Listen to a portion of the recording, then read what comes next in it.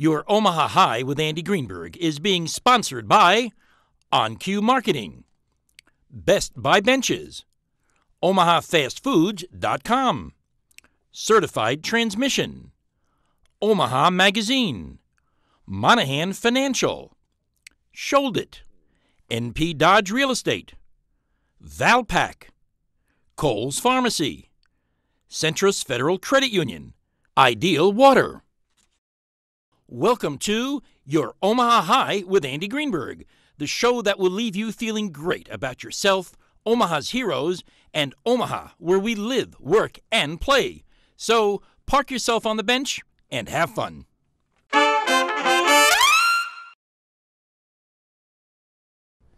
Hi, and welcome to this week's edition of Your Omaha High with Andy Greenberg, the show that you tune into every week to learn about wonderful motivational insights that you can use to improve your life.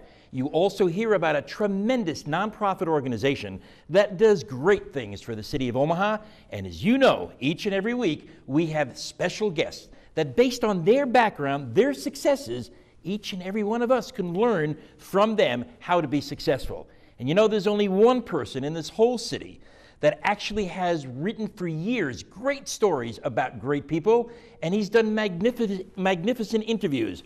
Tonight, we get to interview none other than Mike Kelly from the Omaha World Herald. Hi, Andy. Thanks for having me. My pleasure. I can't wait a little bit later to interview you and see how it feels. All right. And I know my viewers want to do the same thing. So let's start out and let's talk about foul balls. Now, you know what happens in a ball game. The batter is up, and there's runners on base, and the pitcher begins to pitch, and the ball comes right in to the batter. He swings, and it's a high fly ball. Foul. Now, what happens to that foul ball? There are people in the crowd that have come to the game waiting for that very moment for them to put their hands up, for them to take their gloves and to catch that foul ball. Now, they will sometimes be aggressive, and we don't want anybody to get hurt. But they want to be the ones out of all the people in the stadium to stand up and say, yeah, I got that foul ball. And you know what? They do so much preparation to be recognized. They look for their seats where they have the best possibility of getting a foul ball. They come into the stadium with gloves. They just want to be that hero. That preparation is so terrific because when that opportunity comes along, they want to be the ones to be recognized. Now, let me ask you this question. When you prepare for something in life, do you put as much preparation in life as you do for catching a foul ball? Do you know what the odds are for catching a foul ball? There's only between 50 and 70 that have the possibility to be going into the stands each time. And if there are 35,000 people there, you know the odds are very light. But in life, the odds are with you. The odds are there. All you have to do is transfer everything that you do to prepare for that foul ball into the next opportunity, the next possibility, when somebody is actually there throwing you that opportunity. You got to be ready for it. You got to plan for it because it's going to be there. And by the way, the odds are in your favor.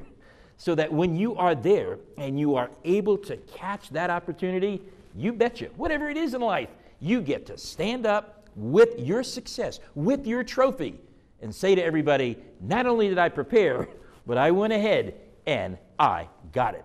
And you know, at this time of the year, we start watching the new trailers for the brand new TV shows that come out. And you know what's very, very interesting? Many times we are introduced to new stars. We're introduced to people that we have never ever heard of before. And then all of a sudden, what happened to them? They got their lucky break. They got that series. They got that premiere. They got on the networks. They got on cable TV. And you look at them, and sometimes we say to ourselves, well, why them? How come they got it? Well, here's the answer. It did not happen by accident. They went to acting school. They were waiters. They were waitresses. They went to auditions. They got rejected. And every time they got rejected, how do you think they felt? Well, bad. But what do you think they did? They went out and improved their craft. And then they went out and seeked that one show that matched everything that they were able to do. Everything that they were able to do as far as acting. They got there because they didn't give up, because they persevered, because they had agents and managers representing them. Well, it's the same thing with each and every one of us. That opportunity for stardom is there. The opportunity, however, is always built up with rejection. It's always built up with training. It's always built up by trying to find the exact opportunity that matches what you have. So the one thing I challenge everybody to do when those trailers come on and you see names of people who got their own series and you've never heard of them before, go to the website. Go ahead and Google them. Find out what they went through. And then ask yourself, at what point in your pursuit of the perfect job for you did you actually give up? One rejection was one too many. The training actually stopped. Look at what they did and begin to duplicate that for yourself so your name can go up on the marquee. Your name can get the title that not only you deserve, but that you went for and fought for and got. And at this time of the year, we begin to take a look at report cards for our children, don't we? We tell them every day, come on, Johnny, come on, Sally, get your grades better, put the work behind it. And we always ask them, how was your day in school? Because we know that they're going to be evaluated. We know that they're going to be compared against others. And we know what they get graded in. And we know the type of work that they have to put behind it. And we know how proud they are each and every time they come home and they get that great report card. Why? They prepared and they studied. Now, the question for each and every one of us is, what about our own report cards? Yeah, we have report cards. We have report cards of success in business, in professional life, in our spiritual life, in our civic opportunities, in our abilities to help others. And when we go ahead and prepare our report card, are we doing excellent? How are we doing on each and every one of them? What preparation have we put behind it? As much as we pursue the perfect report card for our kids, we should do the same for us. The challenge that I have for each and every one of us today, and by the way, because it starts today, it doesn't mean it ends tonight. The challenge that we have, I want each and every one of us to prepare our own report cards. I want us to take a look at what we need to do. Do we need improvement? Are we excellent? How do we get along with others? And grade ourselves the same way we grade our children. And you know, it's not by accident that I have Mike Kelly with me, because he writes a lot of headlines about people, and we're going to be asking him a little bit later how he chooses a headline or story. Now, if you were to write your own story about your life, and you have it all mapped out, you have the entire text, what headline would you write about yourself? Would you say, here comes a successful individual who is always successful? Would you say, here is someone who actually had nothing and built himself or herself up? What is your headline? What is it that you want to be known for? What the first thing people want to know about you? And when you design that headline, and I'm interested in finding out what your first thought was, by the way, that actually defines who you are. But there's something else you want to consider. I want you to also imagine the headline that you're going to be writing about yourself 1 year from now and 5 years from now. Because in reality, that's your plan. That's your identity. That's who you are. The text and the balance of the story just continues to fill in. But it's got to start with that headline. It's got to start with what you think about yourself. And when you think positive things about yourself, when you think about outcomes about yourself, then it becomes absolutely significant for each and every one of us, not only to write our own headline, but to also write our own story. So let's kind of review everything that we talked about so far. You're in that stadium. You've got that foul ball coming your way. You've prepared for it. I want you to do the same thing in life and get the preparations ready. I want you to remember that each and every person who you see on the TV screen, they went through trauma, they went through issues, they got rejected, but they became the stars that you will be. And of course, when you write your own report card will be the prediction of the way things will work for you based on the way you plan them, based on the way that you want to have everything done in your life. And of course, one of the most important things is writing your own headlines. You put these 4 motivational vignettes together, you use them this week, and you know what's going to happen? You know it. You're going to be successful. You're going to have that smile on your face, and you're going to tell others how great it is to be you. Now, you know that each week we do a wonderful little story about PSAs, about nonprofits. And you know, Labor Day is this weekend, so let me tell you about a local organization called the Heartland Worker Center that is located right here in Omaha, Nebraska. It was founded in 2009, and it was founded to build a community that works for all and whose mission is to improve the quality of life of Latinos in Nebraska. HWC works to accomplish their mission and vision by finding training and developing Latinos who can become leaders in the workplace and community. HWC also works to promote and defend the rights of all workers and to provide opportunities for those developing leaders to be engaged in public life. Through the HWC Health and Safety Training Institute, the HWC provides bilingual Spanish and English training on labor laws, including the 10 and 30-hour trainings for workers in construction and general industries. To find out more information about the great work that they do, please contact the Heartland Workers Center by their website, heartlandandworkerscenter.org. And now, the time that you've been waiting for, I know the time I've been waiting for, we're going to get an opportunity to turn the tables.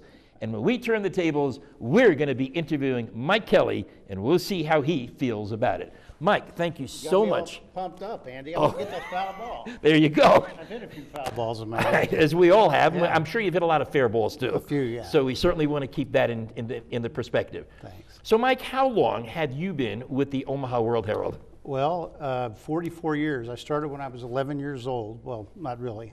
I was 21, fresh out of college. Right. I thought Omaha would be a great place to go for 2 or 3 years, and no regrets. I've loved living here, raising our family here. It's just a wonderful community. As we all know, and one of the things that you do is you always promote Omaha. So my question is, what made you get into journalism? Why did you become a columnist? Well, you don't become a columnist right off the bat. You kind of work your way up to that. And I love Omaha, but I know we have problems too. So, you know, I'm not a shill for the Chamber of Commerce, sure. although we've got a wonderful Chamber of Commerce here. Yes. So my dad had been a newspaper guy in his young years, back in the 30s, but he had a bunch of kids and then got a government job with the IRS for years. So as it turned out, I was the only one of his 8 kids that went into what was his love. So it was always a great connection for us. But I can remember when I was about 4th grade, for Christmas, I got a little stamp set, you know, with the letters. You know, you can make little headlines. Oh, sure. Oh, yeah, So I was going to make my own newspaper. Back in the 50s, if you remember this, when I was a little boy, Westerns on TV were the big deal. Oh, they were. And there was a show called Tombstone Territory. I remember it. And the newspaper was called the Tombstone Epitaph. I didn't know what epitaph was. So I made my little newspaper. I thought it was like Gazette or something like that. And so I made it the Kelly Epitaph. And I was so proud. I showed it to my mom. She burst out laughing. That's when I learned what the word meant and expanded my vocabulary. That's fantastic. You know, one of the lessons here for each and every one of us, here as a youngster, he had the dream, and he actually called it. Remember we talked about headlines? He actually called it his paper. And now, of course, he's known for his column. We all read the Mike Kelly column. I know myself, that's one of the first things that I look at each and every day that the paper comes out. So let's go further. So you're in the journalism. So again, how did you elevate yourself to have this column? Well, I wrote in high school and college. I got here, and you know, the lowest rung. I was a general assignment reporter in the summer, just trying to learn the city. And so over the years, I eventually covered different beats. I covered the police beat. I didn't know that. Courthouse, which I enjoyed both those very much. And then City Hall for about 5.5 years, the whole time Ed Zirinsky was mayor. A lot of people will remember him. And then a little bit after that. And then I had another couple of years where I was kind of a general assignment, but a lot of it was self-assigned. It was almost like writing a column like I do today, but coming up with stories and just doing a lot of interesting things. And then one day, my boss, Bob Pierman, was the managing editor, and he said he wanted to talk to me after work, and I called home and said, told Barb, sorry, honey, I'm going to be late again. I don't know what this is all about. I'm, oh, God, I wish this wasn't happening. And we go down to a restaurant, and I kind of call this the highlight day of my career. He offered me my choice of Washington Bureau, Metro editor, or sports editor and sports columnist. And so my jaw kind of hit the table. Sure. And I appreciated his confidence in me. Anyway, I ended up taking the job of sports editor, sports columnist. Did it for 10 years and was replaced by two people then, so it was just kind Wow. of hard to get my arms Sure. around it. But I enjoyed those 10 years covering the Huskers. And Wow, I Creighton didn't know in that the about you. Creighton Okay. in the College World Series. Right. And then after about 10 years, it did wear me out doing both jobs and getting out and getting in front of the public, Sure, doing luncheons and so on. And so then I came back to the news side, as we call it. And since then, I've been writing a column for 3 or 4 times a week for the last, 23 years. Mm-hmm. And it's a great job. I'm pretty much bet. allowed to write Anything you what want? I choose. Sure. So if there was 1 or 2 words that would describe your column, what would those words be? Community, because I write about us. Right. And people, I guess. Community people. And how many columns have you written off the top of your head based on community people? I thought about this. Yeah. Well, the number of columns that I've written, including sports and news for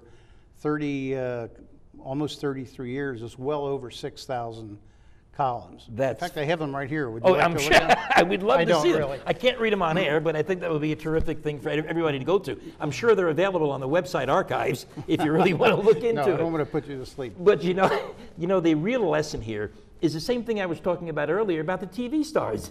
You just got to work your way up. It takes patience. It also takes skill. And it also takes people to believe in you.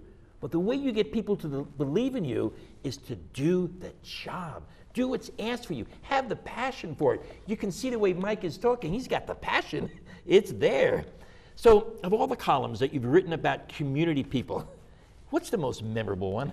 Oh, there have been so many. I'll mention a recent one. There's a young woman, wonderful young gal named Macy Stevens, who had heart problems even in the womb, and eventually grew up, had a number of surgeries, and was a candidate for heart transplant. And she got one, and she's a teenager now, doing well.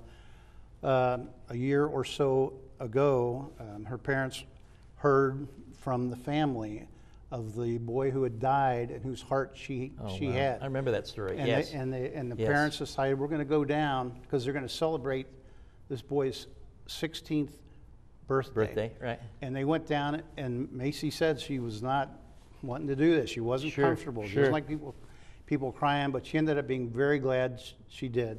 This was down, I think, in Louisiana, Black Baptist Church. She's a white family. They go in, a lot of people there. And the mother of the boy who had died said, "Where's Macy? Where's Macy?" Oh, wow. And called her up, and there were tears. And she says, "Macy, honey, can I listen to my baby's heart?" And put her head on Macy's chest and listen to the beat of her heart.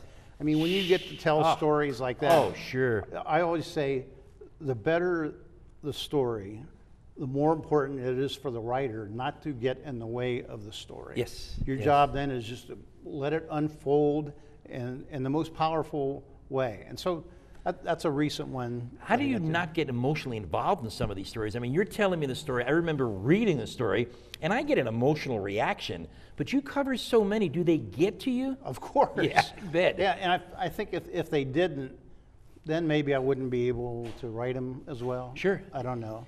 You don't want to get overly emotional. One of my writing gurus, James J. Kilpatrick, late columnist who wrote beautifully about writing, says to write of emotion, be unemotional. Now that doesn't mean that you don't tear up when you're writing. It means don't get overly flowery. Don't try to overdo. Don't get over the top. Let the story play itself out. And that's the power of a story. And how do you go about selecting stories? I'm sure your phone is always ringing off, hey, I got a great story for you. You get an email, hey, I got a great story for you. How do you decide what story your readers want to read? By what I think would be interesting. If it interests me. I mean, I do try. I think I have a feel, I hope so after all these years, for our readership here, where it's a wonderful community of people who disagree on a lot of different things, but we have some commonalities. And I don't mean just Husker football. A lot of people love Husker football, and I covered that for 10 years. Good dear friend of mine wrote a column for the Los Angeles Times for 20 years. He's a Nebraska native, Dana Parsons, good buddy. Right. And he told me a few years ago that he envied me our readership here, just because of that kind of commonality. Of interest. You know, we all, even though we disagree on a lot of things, I think there's a real feeling of community that we're all part of something. There is. You know, each and every one of us, we always think about job satisfaction. And here's a question, which is a very, very important one, and I want the viewers to actually think about this. When I say job satisfaction, how do you measure your satisfaction? And then I'm going to ask Mike the same question, because you know when you do a good job. So let's hear what Mike says. Mike, how do you feel at the end of a day, or at the end of the week, or at the end of a column? How do you measure your job satisfaction? Well, at the end of a column, typically I'm thinking, oh man, I could have done this better. But after a day or so and you see it in print and you get some response to it, I guess that's one way that you get job satisfaction. You know, you've touched people. And when I say touch people, I don't mean necessarily emotionally where they get tears. You might touch them because it's funny. You might touch them because you've provoked them, made them a little mad, or maybe think a little bit. You know, I don't see myself as a great teacher, or I'm trying to provide lessons for people. I think what I do, if I was describing my column, I write about this time and this place.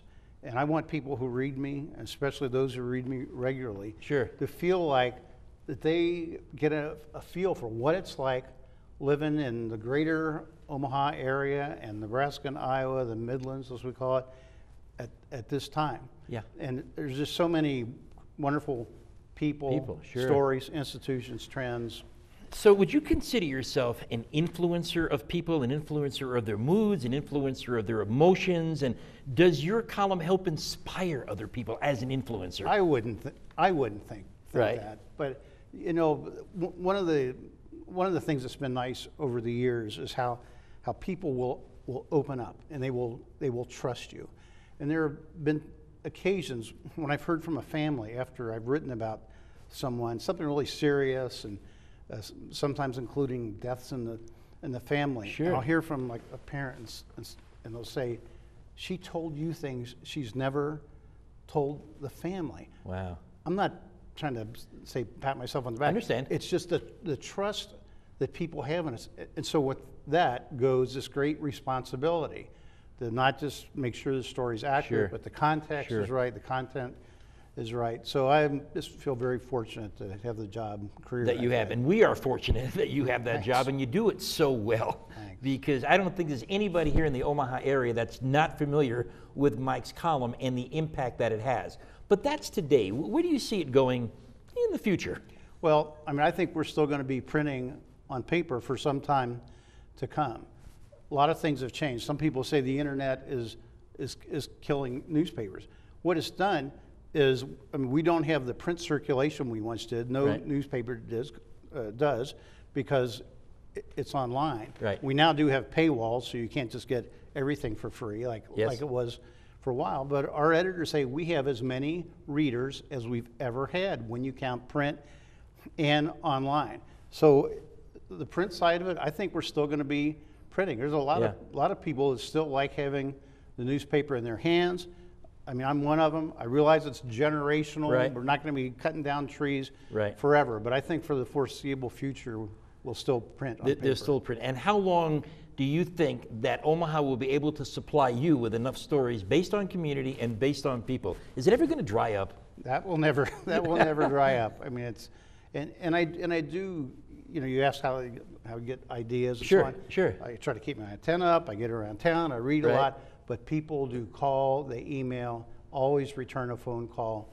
And so, you know, all of us at the paper, we welcome people suggesting stories. So if you could summarize in 30 seconds how people should live a fulfilling life, because you certainly have. You've got 44 years, you've got a great family, you're well respected in the community. Give me a 30-second summation on how other people can be a Mike Kelly.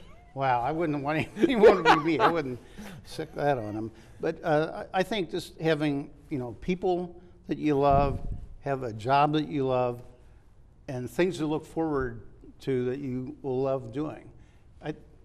I don't know, that's a great philosophy, but I think that's kind of how I think it's worth repeating.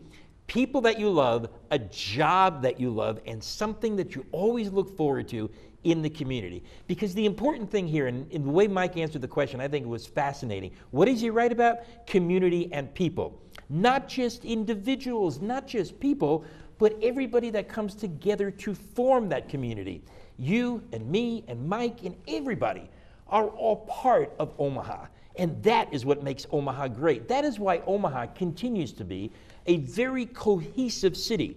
Yeah, we've got differences. Yeah, there are issues in Omaha. But you know what? There is a reason why Omaha is one of the best cities in the world to live. Mike Kelly, you have given us such fantastic insights, and we want to continue to read your column every morning. And afternoon. We want to continue to get that newspaper and say, who has Mike found for us today? By the way, if you enjoyed this session of Your Omaha High with Andy Greenberg, I've got some great news for you. We've got somebody coming on next week, an individual by the name of Randy Nog from Actors, Etc. He is based here in Omaha, Nebraska.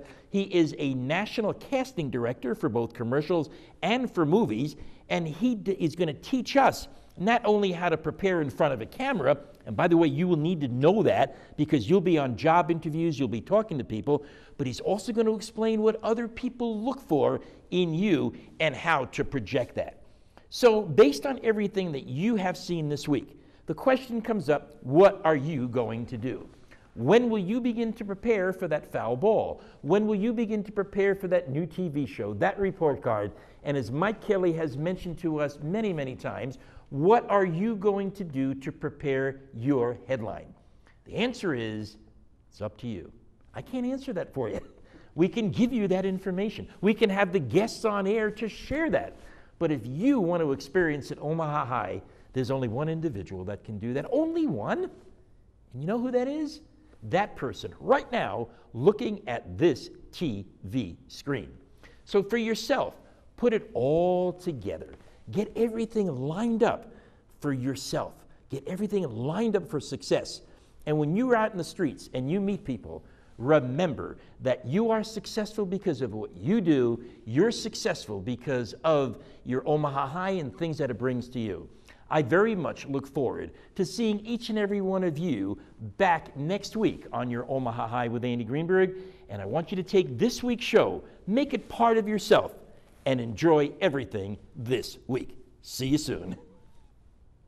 Your Omaha High with Andy Greenberg was sponsored by OnCue Marketing, Best Buy Benches, OmahaFastFoods.com, Certified Transmission, Omaha Magazine, Monahan Financial, Sholdit, NP Dodge Real Estate, Valpak, Kohl's Pharmacy, Centrus Federal Credit Union, Ideal Water,